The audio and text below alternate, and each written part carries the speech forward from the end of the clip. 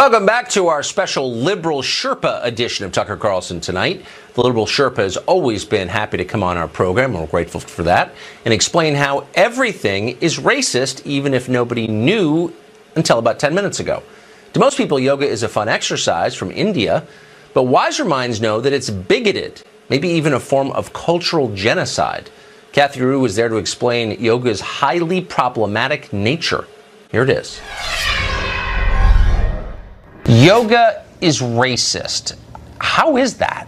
Well, according to this article, many white people who do yoga, and it's mostly white people who do yoga, so few of them understand the culture, the history, and the religion behind yoga, and they're simply enjoying it for the physical aspects of it. So they're not truly understanding yoga and what it goes back to, and they need to if they want to appreciate it, and if not, they're simply giving into this viewpoint of white supremacy, according to this professor. So if yoga is racist, is hot yoga more racist or less?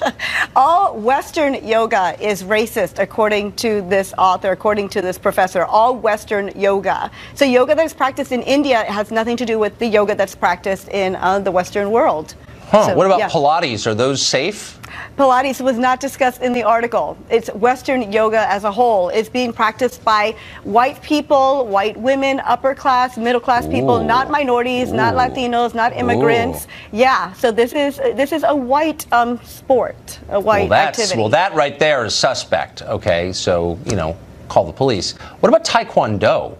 I mean, by these standards, that might be banned, right? Well, by this author's standards, perhaps, but she really has a problem with the yoga industrial, I think it was yoga industrial complex. That's what she called it, the yoga industrial complex. So maybe Taekwondo falls under that. If it's wrong for people in the West to practice yoga, is it wrong for people in the rest of the world to use the internet, which was created here?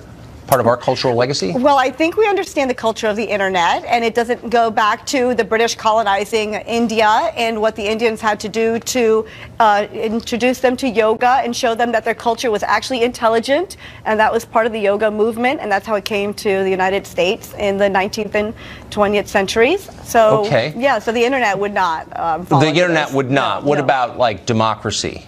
I mean, that was invented by the Greeks in the West, right. Basis of Western civilization. No, then again, no. Yoga was a way for the Indians to show their colonizers that they were intelligent and that they had this wonderful... Where do you read your history? That's totally wrong. This is what this Yoga predates the British by quite a bit. Okay, but so I just was interested. How many people who are into yoga in the United States do you think voted for Donald Trump? Oh, well, the author didn't touch upon that, but what's your guess? I mean, as someone who's very familiar with non-Trump voters, would you say maybe 1% of people who practice yoga voted Trump, or is that too high? According to the author, many middle and upper class white women practice yoga. So those people who fit into that category and are Trump supporters voted for Trump. So are you struck by the fact that series of descriptors, upper middle class, white, like that's kind of the whole argument on the left now. So anything that has those words attached is just bad just because, and anything that doesn't is superior to that. Yeah, according to this article, those are the people who practice yoga and do not understand immigrants and minorities and what they're going through, and perhaps have more privilege and are able to experience yoga and other things that other groups cannot experience. So last question, if in a multicultural society, which we live in, and I'm for the basic principle, which is there are cool things about other cultures and you should enjoy them. When did the rules change? So we live in a multicultural society, but you're not allowed to enjoy cool things from other cultures, or if you do, you have to feel guilty about it. How does that work? Well, the author said by no means don't stop doing yoga, but if you do it, understand that you're only understanding an eighth of it, that there's so much more to yoga. So understand what people went through to introduce this to you from their culture to your culture. So have an appreciation. Don't just take advantage of it and buy the yoga gear and take advantage of this wonderful tradition that was brought to you by another culture. Interesting. Yeah. I mean, I haven't tested it, but I suspect downward dog is harder to enjoy if you're hating yourself while you do it, wouldn't you think? I don't think anyone would hate themselves. They would just know more about it. They should know more about downward